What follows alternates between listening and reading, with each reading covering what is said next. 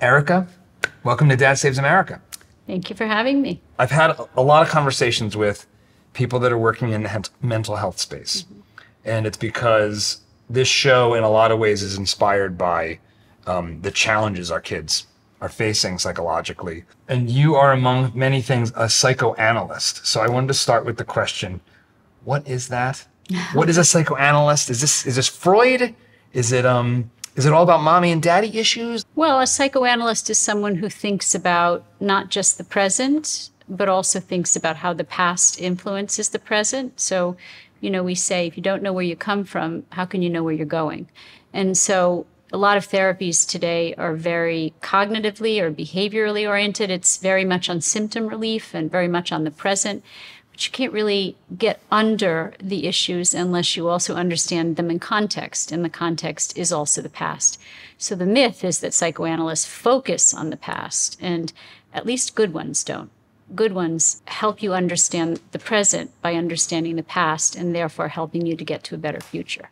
I want to jump right into what I thought was an interesting thing when we met, because we've had some folks on who are really practitioners of cognitive behavioral therapy, and will say things like, this is the evidence-based, proven treatment, and that this is the most scientific thing we have for treating things like anxiety and depression and post-traumatic stress disorder, and you pushed back on that. So I want to hear, what's wrong with cognitive behavioral therapy? It's not what's wrong with it, it's that its use is limited, meaning it was originally designed to help people with things like PTSD or OCD, or if they had habits that they were trying to stop. It's a very symptom-oriented relief. And by the way, psychoanalysts do use cognitive behavioral therapy in small doses when necessary, at least, again, good ones. I do, meaning I can work with a patient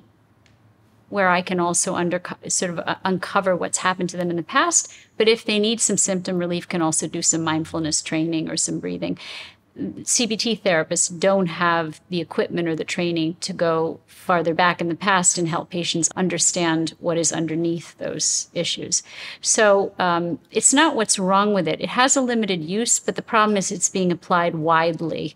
So the best way I can describe the difference between depression and anxiety is that depression is a preoccupation with past losses. Anxiety is preoccupation with future losses that haven't occurred and may never occur. What they have in common is loss. So if you're treating a patient who has anxiety, there's always loss involved, and losses relate to the past. And so if you're not dealing with the past at all, then you're not really getting under the problem. And so you might have some quick symptom relief, some immediate gratification, but it's not sustainable. And a lot of the research is showing that people that go for CBT therapy, a lot of them get immediate relief, but it's not sustainable. It basically believes that you can heal people's anxiety and depression by just getting them to think about it differently. It's using your cognitive skills to think your way out of what are emotional issues. And so what I always say is, you can't think away something that is an emotional issue. You have to examine it on an emotional level. So we had a cognitive behavioral therapist, Dr. Ortiz, on the show, and he talked about how, a big part of it is the experiential part, which is, let's say I'm afraid, I think an example he used was, I'm afraid of being in elevators. Phobias. So, it's very good for phobias. Yes, it's like, okay, here's what we're going to do. We're going to go into deconditioning. It's very good for phobias. And does it have more sticking power for that? So think about the fact that if you break your leg skiing, you've had the experience of breaking your leg. And so when you go to ski again, you're scared that you're going to break your leg again. And you can develop a phobia around, breaking your leg skiing. And so what it does, it deconditions you. And that's why it's good for things like phobias, OCD, PTSD. What it's not so good at is if the thing that you're frightened of has nothing to do with an experience you've had. Meaning, I'm scared of elevators, but I've never had an incident in an elevator. That means it's not about the elevator. That means something is getting projected from the past. That's a loss that has nothing to do with the elevator, but it's getting projected onto the elevator. So if you get the person to, not be afraid of elevators. You might as well just, it's a little bit like what I call plowing snow in the winter. You push it from one place to another. And so now you don't have a fear of the elevator, but you may have a fear of something else. And so psychotherapy and psychoanalytics, like I think, you know, Sigmund Freud is probably the most famous name in psychology, right? To what extent is that work an extension of him? Where has it evolved past what he developed? Truth in advertising. I was trained as a Freudian, but I'm not a strict Freudian. So I have many influences. I have influences from Jungian and from Kleinian. In my family, there are 3 analysts. I'm a Freudian. I have a sister who's a Kleinian and a brother-in-law who's a Jungian. So we are all together. It's a very interesting dinner conversation. So your conversations about your parents must be completely crazy. Yeah, never a truer word was said. Freud was living in a time that there was a lot of sexual repression. And so people want to judge Freud in these modern times when they can't really judge him because he lived in a different time. And in that time, people were very sexually repressed. And as a result, they developed what we call hysterical symptoms. Lots of hysterical symptoms. Hysterical blindness. Women would lose their bodily functions. And he was dealing with repression on a very deep level that would cause somatic physical symptoms, right? Today, we've moved away from that level of sexual repression. So in his time, he was brilliant because in his time, he did cure a lot of those people. That electric shock therapy and drowning them in ice baths, almost, the sleep therapy, there were many crazy therapies that neurologists and psychiatrists were trying in those days, right?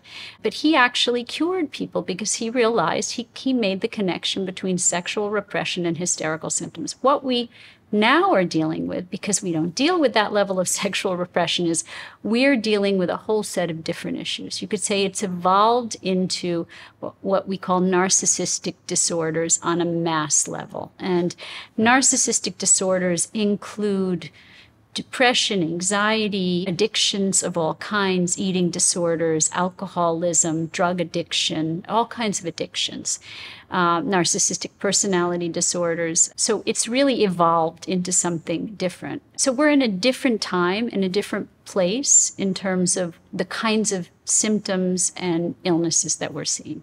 It feels like we are in the age of narcissism. We're in the me age. We are. Well, what is narcissism? How about we start there?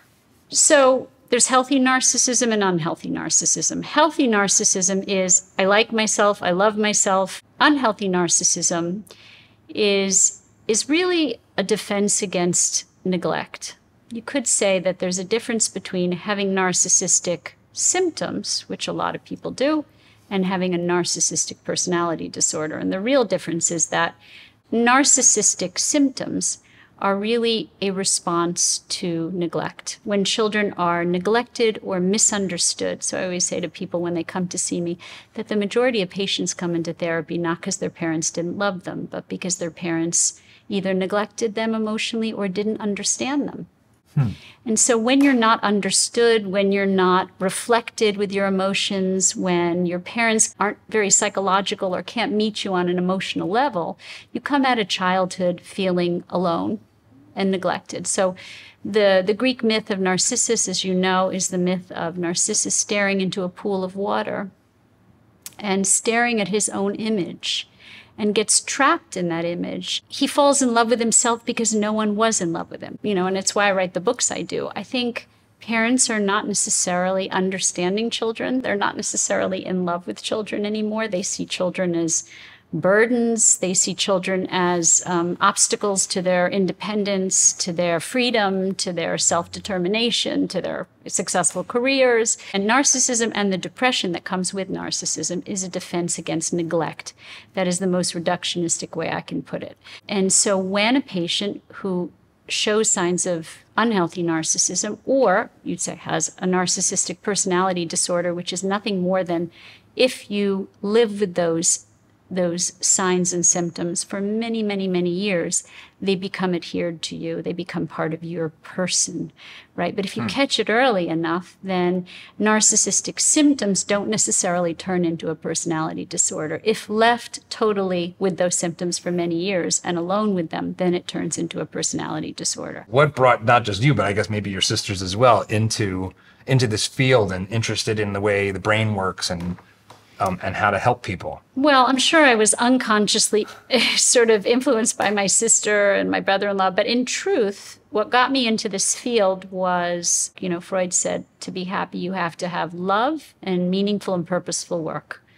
And I, like all 20-something-year-olds, I was seeking my meaningful and purposeful work. And at the time, I was working at Calvin Klein Cosmetics, writing copy for Eternity and Obsession perfume. So just about the opposite of being a psychoanalyst, yeah. That's about as far away as I can imagine. And I had lost my father when I was 20 from cancer, and I hadn't grieved. And I was sitting in my therapist's office, probably mourning a boyfriend that didn't work out, but really mourning my father.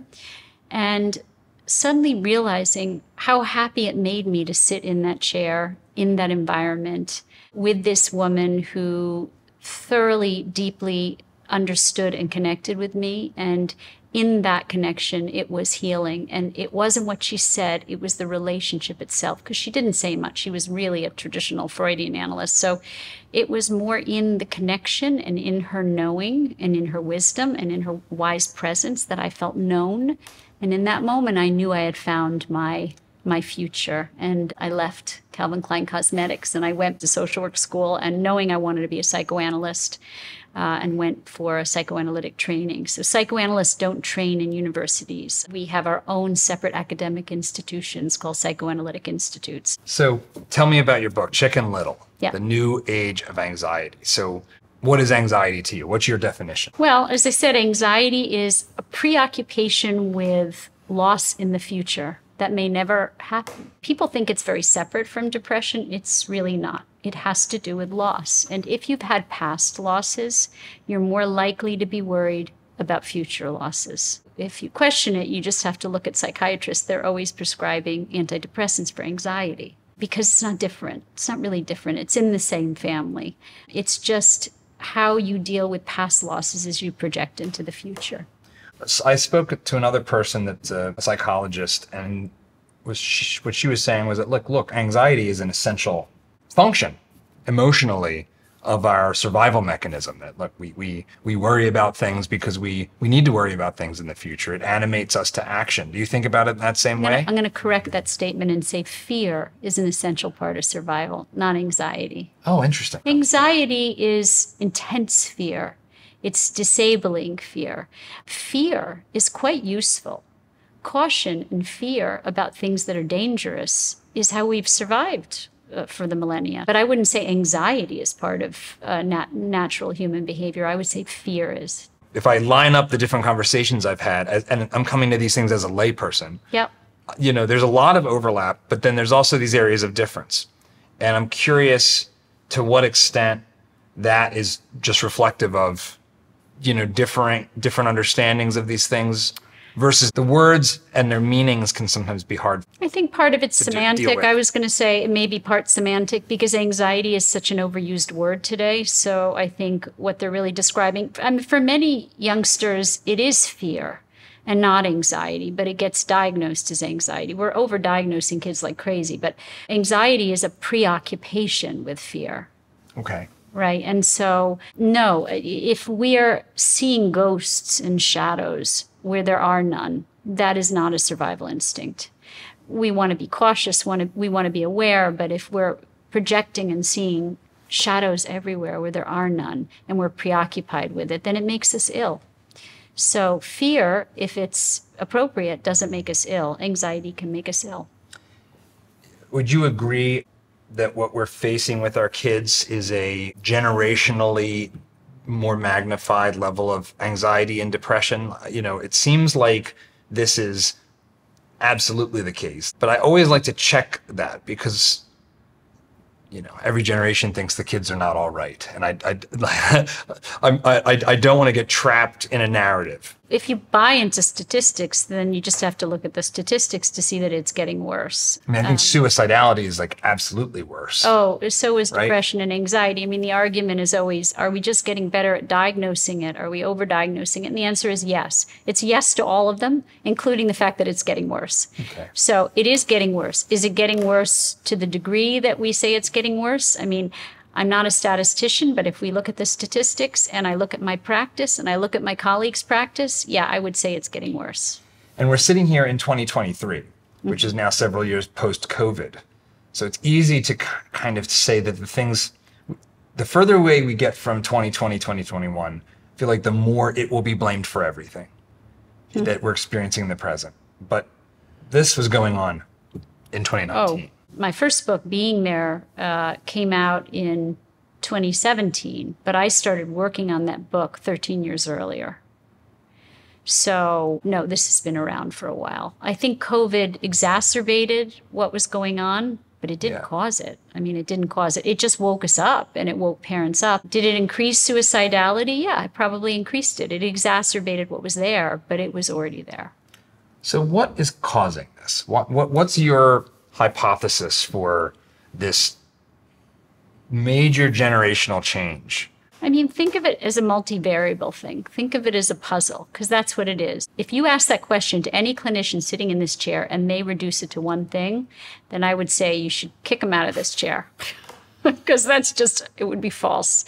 It's multivariable. And I think there's a lot of desire to want to reduce it because it is so very complicated.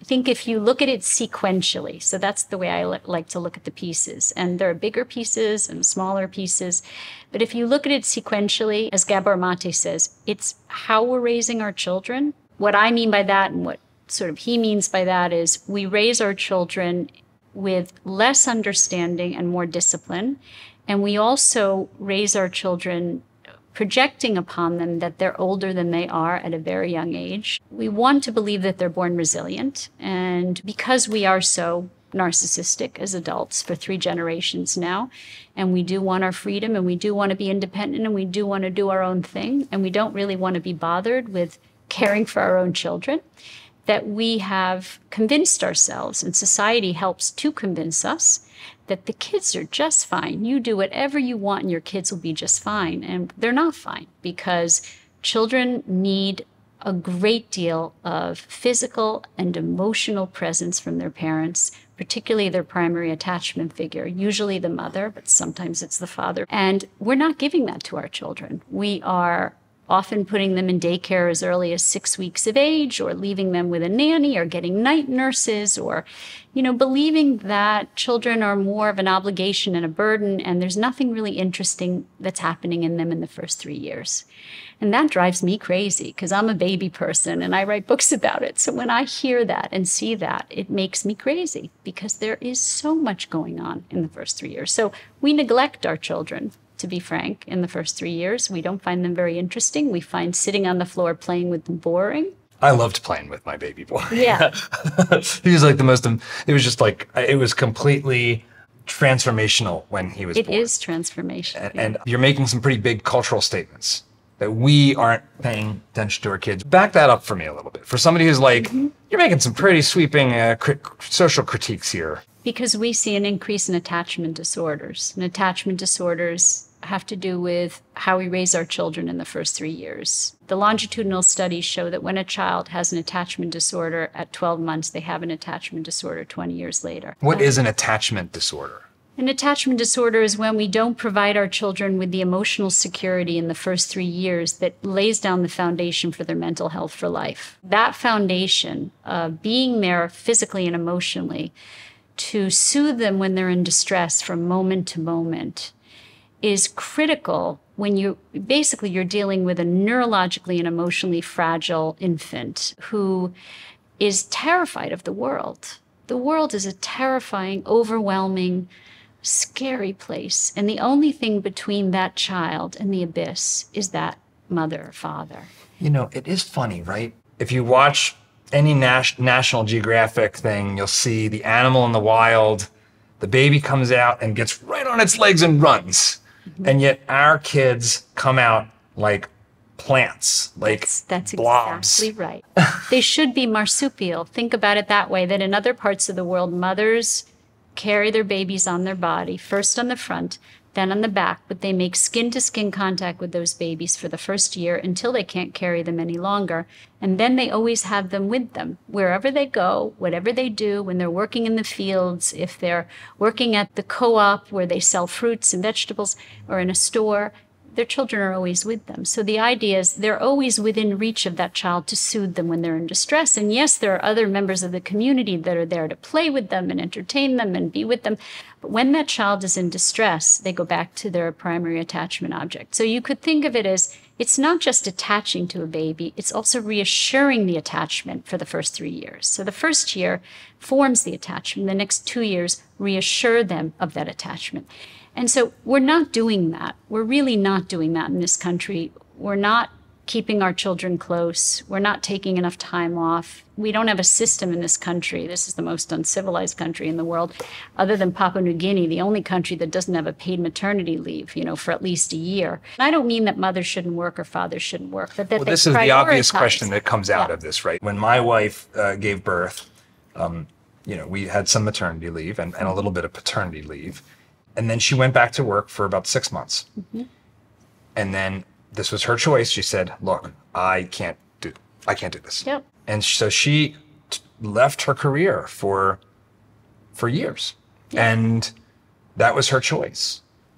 But it's a really hard pill for people to swallow, to hear someone say, if you have a kid, that's probably the best thing. Is that what you're saying? I'm not the first person to say it. I'm just the loudest right now. Penelope Leach said it many years before me. She said, anybody can have a child, but to care for a child, and she said, if you don't want to care for your child, stop having children. And I'm not that harsh, but I would say that it's not the having the children, it's the caring for them, particularly in that first 1,000 days, that is critical to forming that emotional security and that foundation for their mental health.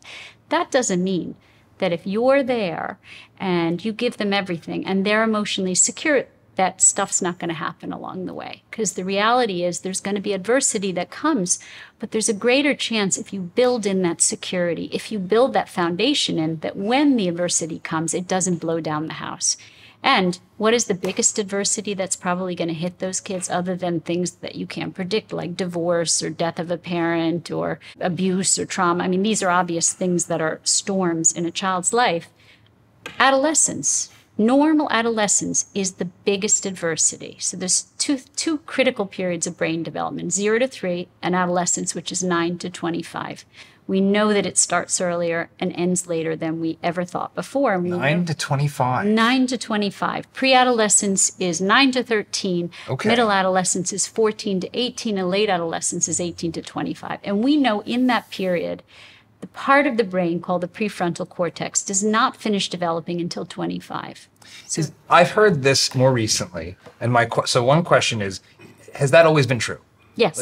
So this is not something that has we've gotten a little more mush-headed because we're suspending adolescence because we're wealthy, and so now you're a kid till you're 26. That's not what's going on here. This is brain development. We always knew it, but we couldn't prove it until we had technology. So and what's the technology that's made it provable? fMRIs, where you can actually see the activity of the brain and you can see the development of the brain, and you can see that the certain parts of the brain are discrepant in development in adolescence, meaning certain parts of the brain develop faster than other parts of the brain. And the part of the brain that really gives us emotional regulation and balance and helps us to deal with adversity and stress is the prefrontal cortex. And so that's not fully developed till 25. And so in these two critical periods of development, you'd say the first 3 years is what we call neurogenesis, lots of cell growth. By 3 years old, 85% of a child's right brain is developed. And the environment is critical to that development. So parents say to me, if I wasn't there in the first 3 years, is all lost? And I say, no, but a lot happened in those 3 years. We know that the environment is critical then. And then in the second critical window is a pruning stage. So cell growth is as important as cell pruning. If you have too many cells, then you end up with a lot of problems. And so these are the two periods where parents play a terrific role in that development. They help to architect the brain of their children just by their parenting styles, which is why I started doing this. Years ago, I worked in clinics and I did therapy with families and children. I worked in a clinic with very poor families in Brooklyn. And all the therapy I was doing didn't seem to take. It was like throwing spaghetti against the wall, but it wouldn't stick until I started doing parent psychoeducational parenting classes. And suddenly the combination of helping parents to understand what wasn't given to them that they needed to give to their children in combination with the therapy, that parent guidance piece, helped the spaghetti to stick to the wall. So how did you know that? How did you know it wasn't sticking and then it started to stick? They stopped showing symptoms and signs of stress. So a lot of the disorders we see in children and adolescents are stress disorders. So if you think about ADHD, there was a whole movement to take the D off of ADHD because it's not a disorder. It's a stress response. It is the brain in fight or flight. It's the flight part. So what we're seeing in very young children is that we're seeing increased aggressive behavior, which is the fight part, or we're seeing increased distractibility. Those are usually the first signs of trouble, either aggression in school or distractibility. And that's the first time that parents hear from the teachers of the school, there's a problem. They'll get a call from the school, and the school will say, your child is biting other kids, your child is hitting or pushing other kids. Or they'll hear your child is distracted and can't sit still. And so that is the fight or the flight. Call it a stress response. So instead of us as a society wanting to look at these children and saying, why is this child stressed? We just want to medicate them.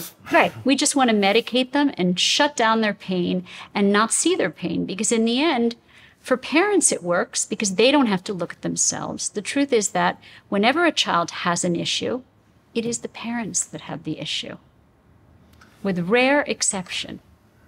That's hard to hear as a parent, right? It is. I mean, it's like, I don't want to. Bad news. It's like, I don't want to. So when my kid's suffering from anxiety, it's my fault? Is that what you're saying? It's not about fault. It's trying to understand the connections between things. Again, to understand the connections and to take responsibility is the only way you can help your child. There is no treating a child in therapy if you don't treat the parents as well. Without parent guidance, child therapy does not work. And that's because if you treat a child and you send them back into the same environment, it does nothing for that child. You must change the environment. What about genetics? I mean, I understand that we're not born blank slates. I don't know any parent that could possibly believe such a thing. We are not born blank slates.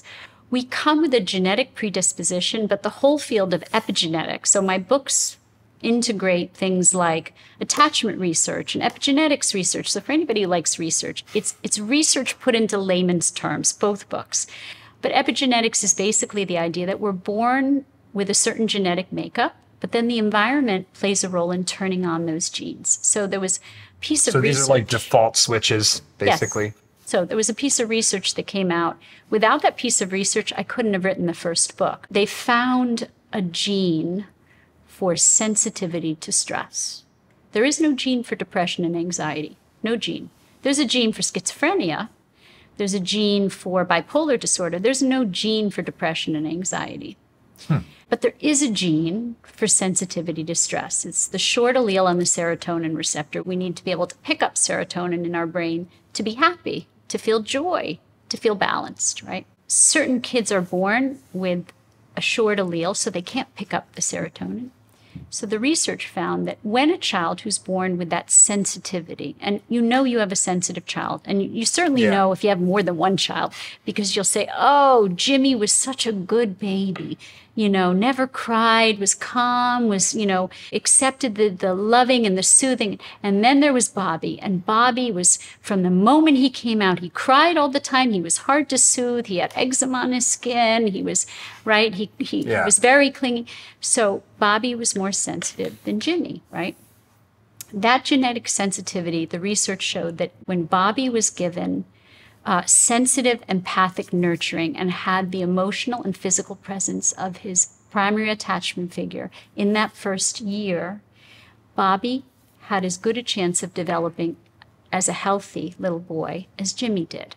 But if Bobby, who was sensitive, was denied that sensitive, empathic nurturing, then Bobby would move towards mental health issues like depression, anxiety, and attentional deficit. So we can see there is evidence to show that epigenetics plays a role. You can be born with a genetic temperament, but if the environment counters that, if it's a sensitive, empathic, nurturing environment, it can actually even counter the genes you're born with. This time period here, this first 3 years. Yeah.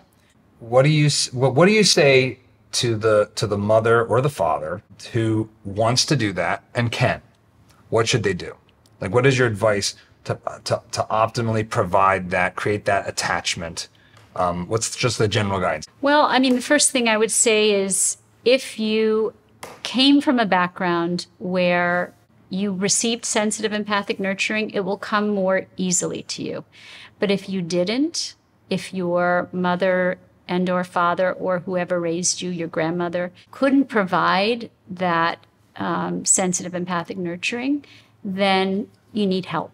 You can't do it on your own. So mothers will sit with babies who have had mothers themselves who left them very early or left to go back to work or didn't spend that much time with them, weren't that interested. I would say most mothers and fathers have a very hard time sitting on the floor and playing with their babies and engaging their babies and even soothing their babies when they're in distress because it wasn't given to them. And so it doesn't necessarily come as naturally.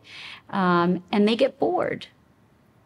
And so I wrote a piece years ago it was the Washington Post, how boredom is a sign of depression. It's a sign of postpartum depression in mothers and depression in fathers. And so one of the things I would say is check in with yourself. If you're having trouble, you've committed to staying home with your child, but you're having trouble, get help for yourself. I mean, therapy with an adult to adult therapy is what I call right brain to right brain connection, and it heals what you didn't get when you were a child. So we can actually see also through technology and fMRIs how talk therapy, feelings-oriented therapy, not cognitive behavioral therapy, heals the brain in a way that parts of the brain that weren't active become active again. Wow. Yeah. So if I need help on this front, if I'm not feeling the physical connection, but I've chosen I want to do this, that makes a lot of sense. Yeah. What if, look, I've got a career that I am not prepared to step away from for 3 years. It will put this plan for my life to an end, and I will just resent my kids for doing that, or whatever reason there might be. But you've had a child, but you're not prepared to stay home with them, without passing judgment on that. What is your advice for how to do the best you can there, even if you can't reach the ideal? If staying home is the ideal, what's the best, second best that we can offer for parents that aren't in a position to do that? Well, also it's not a zero-sum game. Staying home can be staying home some of the time and working part-time too. So I want to separate that too and say that so it's a spectrum. You can't stay home full-time because you can't afford to stay home full-time, or you're a single mother, then staying home much of the time and prioritizing your child. But working part-time would be the next best thing. If that doesn't work for you either, for a variety of reasons, including the ones that you stated, the next best thing would be what we call kinship bonds, meaning a grandmother, a mother, an aunt, a grandfather, someone who has as similar an investment in your child emotionally and will be there forever. That would be the next best thing to being there. If that doesn't work, and problematically, we have moved away from our parents when we have children because we think it's great to be independent when, in fact, no one ever raises children in other parts of the world alone. I mean, we raise children in multi-generational settings, and we generally, in other parts of the world, people stay in the same village and they have support. They have family and extended family support. Okay, next, if that doesn't work, is to hire a single surrogate caregiver who is not officious, organizationally great, but is in fact wonderfully sensitive and nurturing and empathic towards your child and loves to play with your child.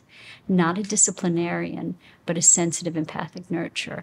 If you can't afford, so I'm going down the line here, if you can't afford that, then do what they do in California, which is share the care with another family or even two families. If you get two families together and share one caregiver, it's the same price as daycare. And now if you have 3 children, you have a 3-to-1 ratio, and they're in a home setting. That is far better than you will ever get in a daycare setting. Because you say they do that in California. Is that like something that's informally emerged in California? Yes, it informally emerged, and I wish it would informally emerge in other parts of the country. It's starting, but just the idea of sharing care. And if that doesn't work, then again, I really write articles about how daycare is damaging to children, because there are studies to show that the more hours a child spends in daycare, the more likely that child is to have behavioral problems, learning problems, emotional regulation problems. How much is school broken from your perspective? That's where I was going next. Because it seems to me that's another piece. Some of the things that, we talk about that a lot in Dad Saves America. I've made a lot of choices for my own son. Education. So if we're going to talk about little boys, then we've feminized little boys in making them sit in circle time at a very early age, earlier and earlier. Pre-K used to be not earlier. In my day, it was 1 year before kindergarten, 4. At 4 years old, you went to pre-K 3 days a week, 3 hours a day. Yeah, that's what I And sometimes your mommy sat in the background and watched you play, so you could do what Margaret Mahler called rapprochement, which is go do emotional refueling and go get a hug and then go back to play. Sort of like I've heard this. Me. You sort of go off, and that circle actually grows. You first get there, you're attached, then you make a quick little run and you come back. That's right. And then you get a little further out, and then maybe by the end of the day, you're not running back so much because you're playing with friends. Gives you the courage to explore. But what's happened is, for economic and practical reasons, I would say for adult reasons, it's gotten pushed back earlier and earlier. Parents want to go to work. They want to go to work full time. Some of them have to go to work full time.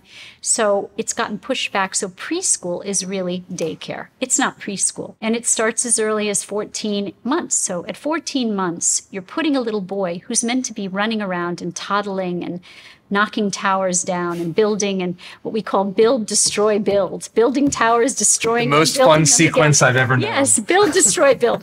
And they're meant to be roughhousing and learning about the world through physical exploration. So instead, we feminize boys by making them sit like little girls in circle time. And even little girls can't sit in circle time. How distinct is the boy versus the girl in terms of these impulses? Because I know it's not wholly separate. There's an overlap, right? Little boys who are between 3 and 5 years old have surges of testosterone almost as much as in adolescence. Wow. And so they need to run and jump and push and explore, and they're not getting to do that. Instead, they're sitting quietly and they're going crazy. So basically what we're seeing is distractibility in a lot of these little boys is just stress, because what we're doing is by forcing a little boy who's meant to be running and jumping and playing physically and learning about the world physically to sit quietly in circle time, the frustration tolerance is not there.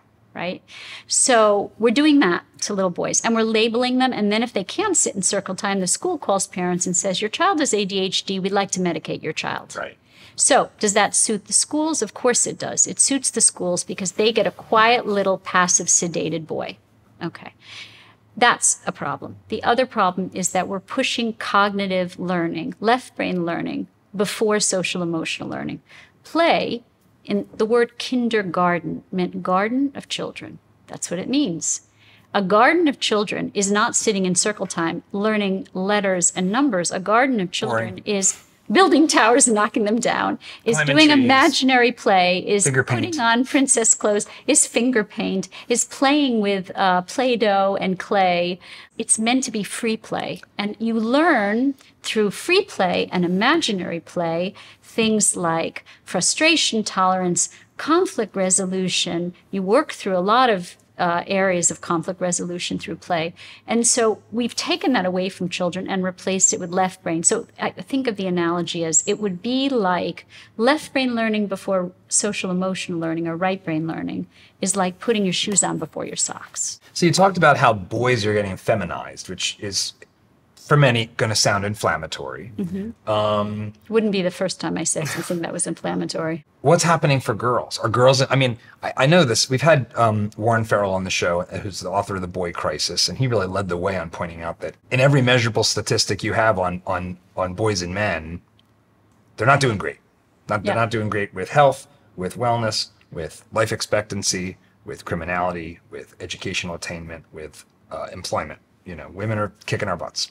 But is there stuff about the school system that's also bad for girls too, or is it better suited to girls?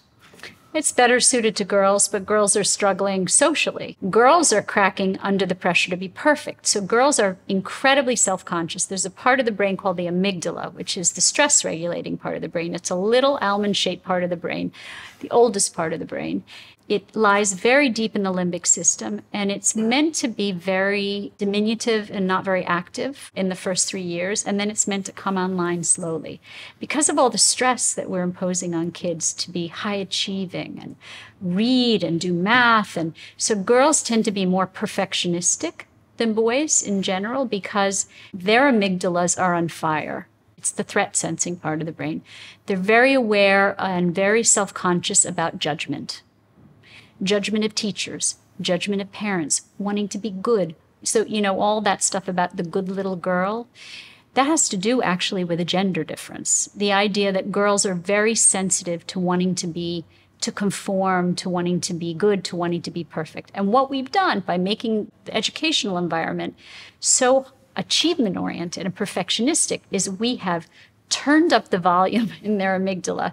So by the time they get to adolescence, they break down because they just can't take it. It's like a robot going, I got to get an A, I got to get an A, I got to get an A, and they literally break down. So girls are breaking down from the pressure, the academic pressure, because they feel this tremendous judgment on them.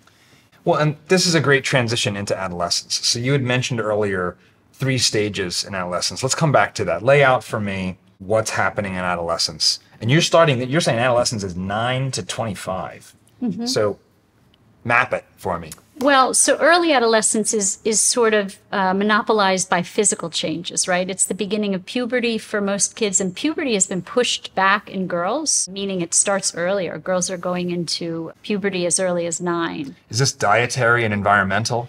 There are a lot of theories about it. Some of them are about dietary and environmental. There's more body fat. Body fat has been related to puberty for years. I mean, we know that there's a correlation between the amount of body fat and when you go into puberty. But so being heavier, so our obesity path has hastened puberty. Yes, but there's also other things. There's environmental. There's estrogen hormone mimickers. There's lots of things in the environment that are probably pushing it up. It's this time that historically, right, has, you know, bar mitzvah and bat mitzvah, rites of passage, confirmation if you're Catholic, they all center right around this time, this 12, 13 years old. So social changes. It's a terribly conflict-filled part of childhood. So for most people, they have horror stories. There's a few that have what I call amnesia and don't remember how horrible middle school was and middle adolescence, but middle adolescence is really social challenges is what sort of monopolizes that period of time. So the early stage is the physical. And the middle is social. And by social, it's... And is the middle high school? The middle is 14 to 18. Okay, so roughly high school. Yeah, roughly high school. But it's really figuring out where you fit in. Where do I fit in culturally? Where do I fit in my gender and my sexuality? And it's the beginning of experimenting sexually. So you're moving from having best friends who are of the same gender to having, you know, boyfriends and girlfriends and experimenting sexually. And it's very present oriented. So think of early adolescence as a pull to the past. So there's a feeling in early adolescence that you're not sure if you want to be a big kid or if you still want to go back and be a little kid. I can almost remember, although I might be remembering the feelings of as a father more than myself, the pain of that transition. Mm-hmm. The you feel the sense of loss. You know, sometimes it's also your friends and the things you used to like to do that now you're not liking them anymore, and yet you kind of wish you still did, but you don't. Mm-hmm. There's a bunch of weird stuff going on there. So much weird stuff. But by the time you get to middle school and into early high school, you're shifting, right? So you're present-oriented, which is what makes it so painful. Interestingly, that present-oriented stance of, I'm in pain right now, is very hard on children in terms of their mental health. Because if you think about it, as adults, when you have a hard day or even a hard week, you know that the sun will come out next week. If it doesn't come out tomorrow, it will come out next week. I'm still standing. Right. I've heard worse weeks than this. Right. So you have perspective. The part of the brain that gives perspective is the prefrontal cortex. So there's no perspective. So if your best friend rejects you, or the group of kids that you were hanging with has posted something on social media that you're out and not in, it's so devastating. You know, that's where suicidality comes in. There's the greatest amount of suicidality is really in middle adolescence, because it's so present oriented that they don't know that they're going to feel better tomorrow. They don't know that they can make other friends. They don't know that life will go on. They feel that the pain that they're feeling in the moment is the pain they will feel forever. And so therefore there's no hope. What can I do as a parent to be the most helpful to my child's healthy maturation in these two early phases? Well, I would say trust the process, because what's really happening, even though you can't feel it, is it's still emotional refueling. Even though they're spending more time away, they're still coming back to refuel. And the thing is, if you are angry at them or reject them in kind, because a lot of parents feel very rejected by their children. And so what they do is, in kind, they reject their children. They say, well, if you're not going to want to spend time, I'm not saying you do this, of course. Oh, I've had this feeling. Yeah. I'm going to throw, So if you don't want me, then I'm just going to go back to work more than full time. I'm going to travel more. I'm going to go out with my friends. I'm not going to be here and wait around for you to need me. So they get into it is painful, but they get into a very insecure state of feeling rejected. And so what ends up happening is that child needs the most secure, in your boots parent to not take it personally, to understand that it is the same exploration that they did when they were toddlers. What you said is they walk a small circle, then they walk a big circle, then they walk a bigger circle, but they always come back, right? And so what parents can do is be sensitive, be empathic. Don't give advice unless it's asked for. Just be a really good listener and incredibly empathic. Don't be judgmental, but be present. What I say in this book about adolescence is that when the door opens in adolescence, and I meant that as a literal thing and a figurative thing, because anybody who has an adolescent knows that if they have a door, they shut the door and they don't want you coming in their room. But when they come out, and I mean it literally, they're open to having a meal, to getting a drink, to sitting down for a few moments and chatting with you. And if you're there, then they'll share with you. If not, they go back into their cave and they shut the door. So parents think of parenting an adolescent on their terms. Well, I come home from work and I'm ready to communicate with you, and I'm ready to relate to you, and I'm ready to give to you. And it's a very narcissistic thing, because your children still need you on their terms, not on your terms. And so this is the problem. Parents used to be around. One parent, at least, used to be around. And I'm going to use an analogy, and I'm going to get, I know, sort of screamed at for this, I'm sure, somewhere from someone who sees this. But, you know, in the old days, there used to be a mother or father that was home cooking, making cookies, whatever. A kid would come out, have a snack, sit at the table, talk to their mom for a few minutes. It was emotional refueling. Moms aren't home anymore. Dads aren't home anymore. Kids are latchkey kids, particularly in high school, because parents think, well, if they're going to go out, I'm going to go out too. And so you end up with these kids who need to touch base with their touchstone, right? Who need the same emotional processing that they needed when they were toddlers. They just need it less often, and they need it in a different way, but they still need it. And because parents have left, they don't have it. So the best thing that parents can do is be empathic, be sensitive, be non-judgmental, but be there. The extent to which being there often takes the form of, you know, helicoptering and maybe being there. I don't want to say being there too much, but I want to address that. I hate that term. It's an interesting thing, because, you know, your book is about raising resilient adolescents. Mm-hmm. Where's the interplay between the theme of our conversation, which has been being there, being ready to catch them, and going too far?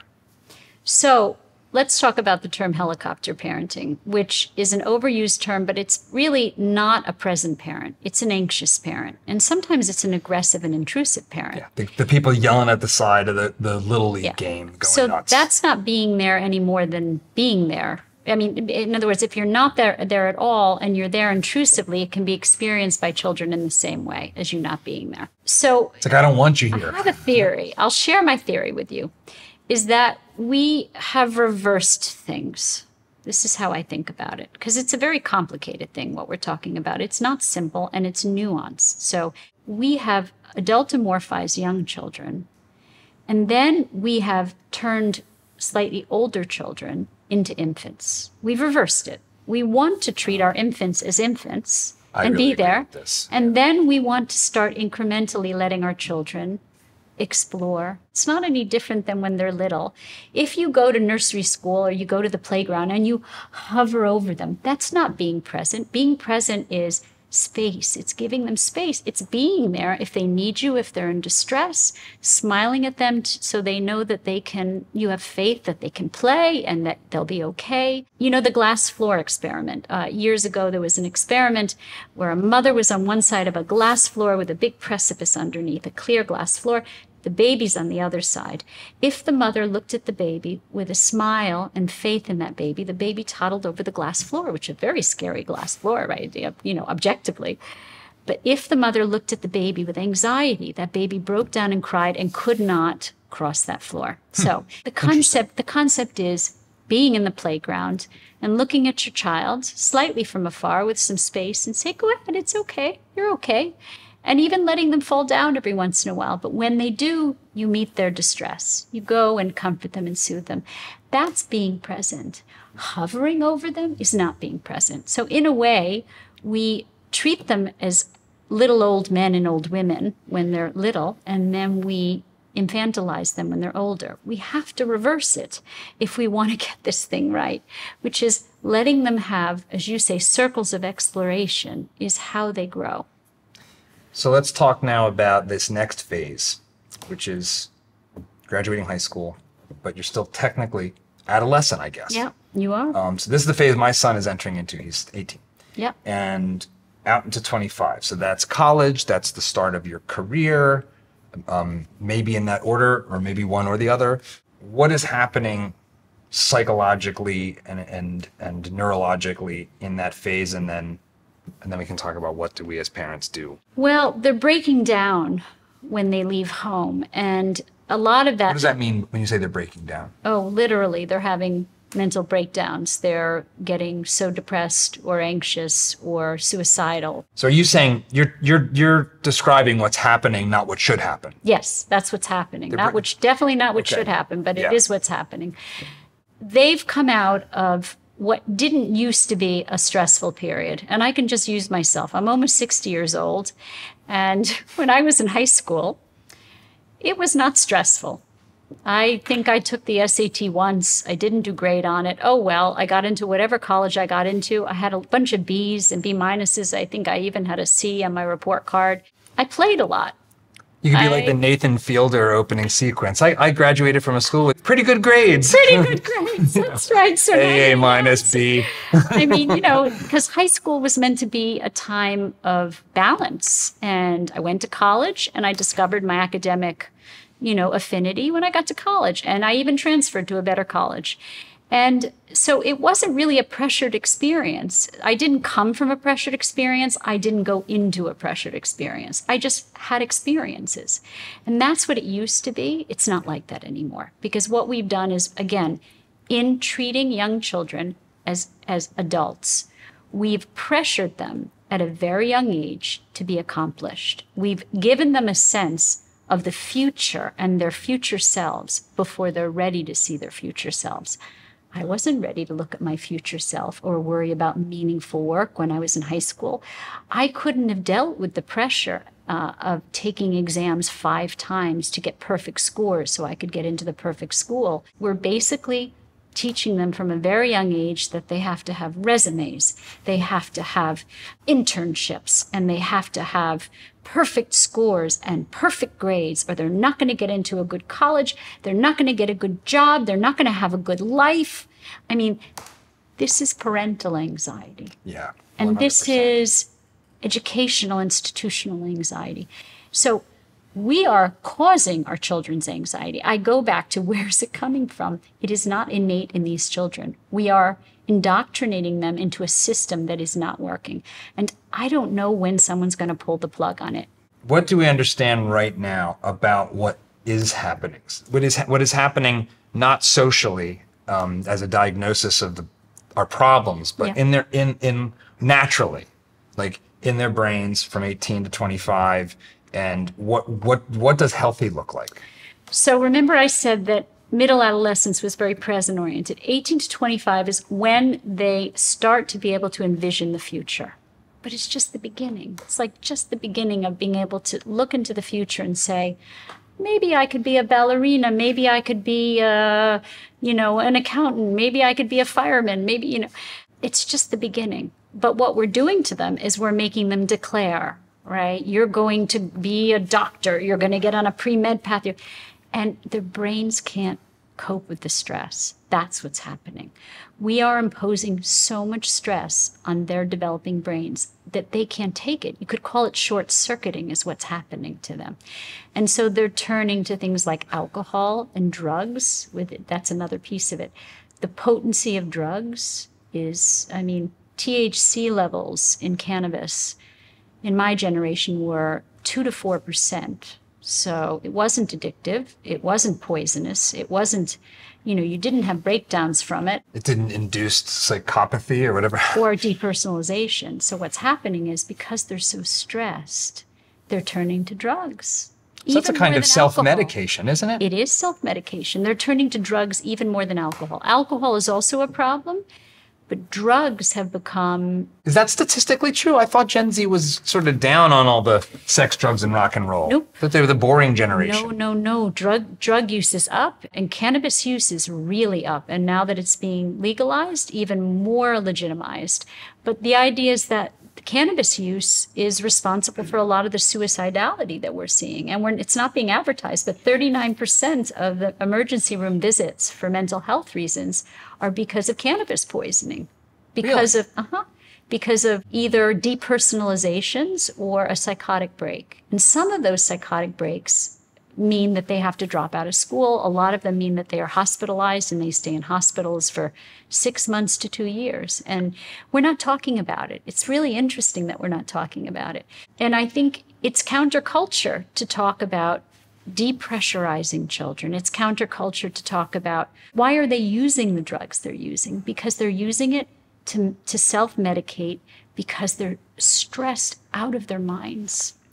It's so funny. One of the pressurizing factors with college now is it's so damn expensive. Yeah. Unless you go to the in-state school, and even then, it's like it can be pretty darn expensive.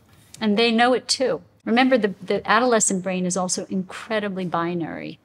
So if they're not an absolute success in their minds and perfect, then they're an absolute failure. There's nothing in between. And so, yes, the money also has to do with the pressure. So what's your advice for the parent who's come to this conversation? Their kid is 18. They're thinking to themselves, man, I did a lot of this stuff that I shouldn't have done, but I want to change. Yeah. Can I change now? Can I, so let's start there. It's where there's life, there's hope. Yeah. Yes. I've done my best, but clearly my child is nervous. They're super stressed out. Maybe I've focused on success in these metrics too much, but I can change. Help me change.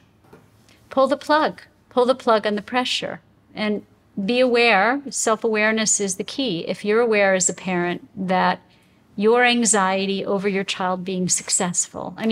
Again, remember that all of this, for the most part, comes from a very good place in parents because they love their children and they want them to be successful, and they define success as getting into the best school and getting the best job and making the most money and having the most stuff, and being self-aware enough to redefine that with your children and start to have talks, have good open communication, and talk about what success means, and talk about some of the mistakes you've made, and talk about even the mistakes in giving your child the impression that success was driven by good grades and excellence in academics and sports, and that actually success is mental health, success is balance, success is happiness, success is relationships. That's success. And in the end, the child who makes it for the long haul is the child who is, as you say, the one who's more balanced and happier.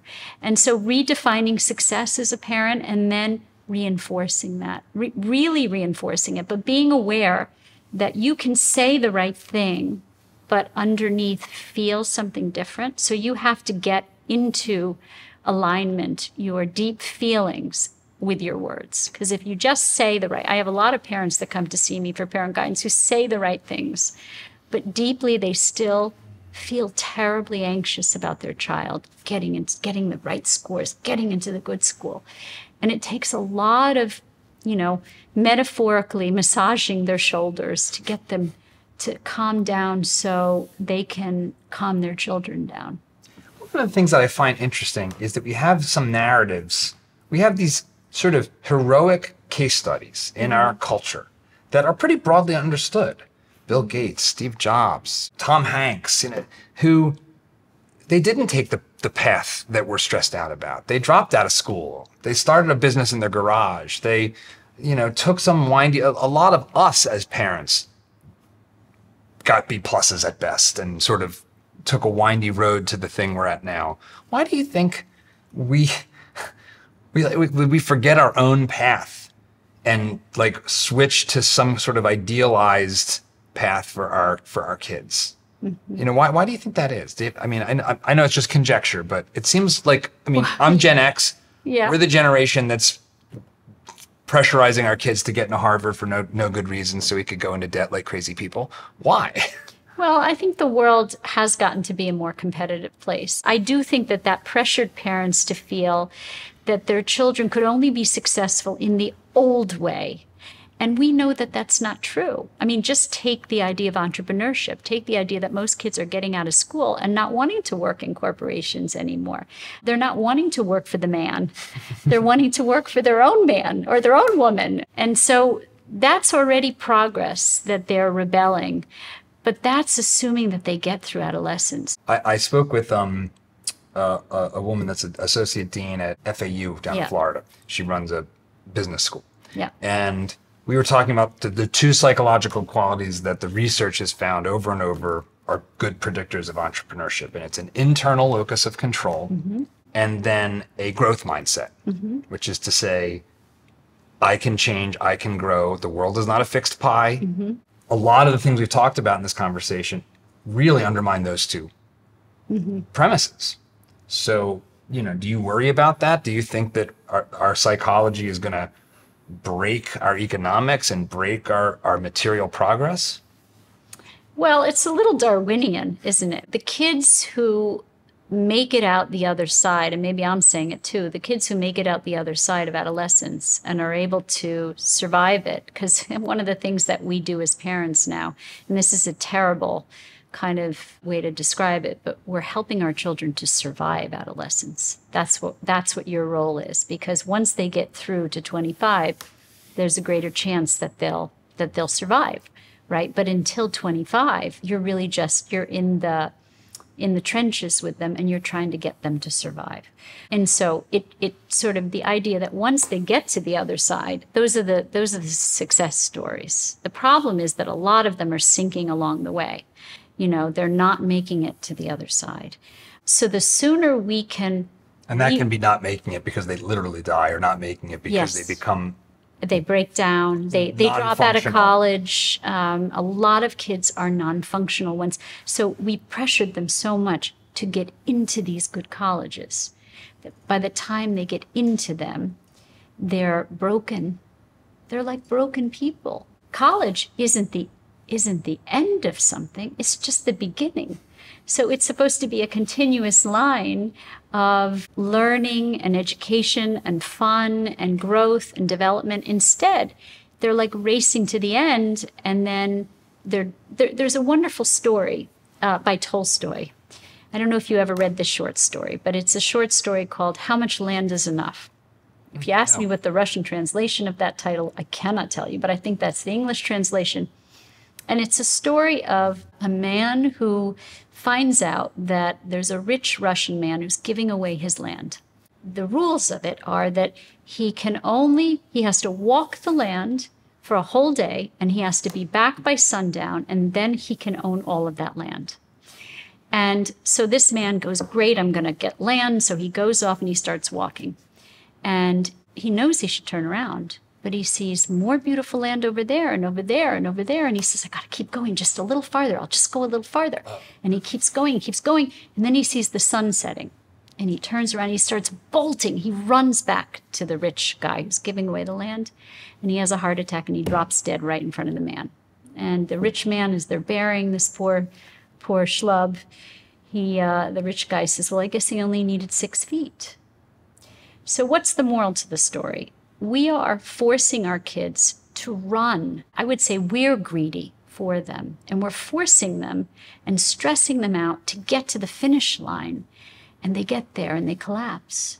That's what's happening. So we have to stop forcing them into this collapsed state by pressuring them early, right? We want to make it a continuous, joyful line. Education was meant to be as much about social development and personal development and growth as it was about getting A's and getting a good job. It was a personal growth period.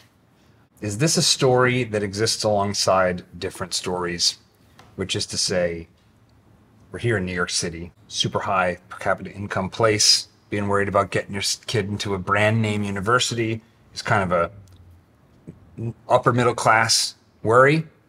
How many Americans are going through what we've been talking about today? Do you I don't think, based on the fact that I write books and I hear from people from all over the country, it's not limited to New York. I wish it was, then we could just say it's isolated here.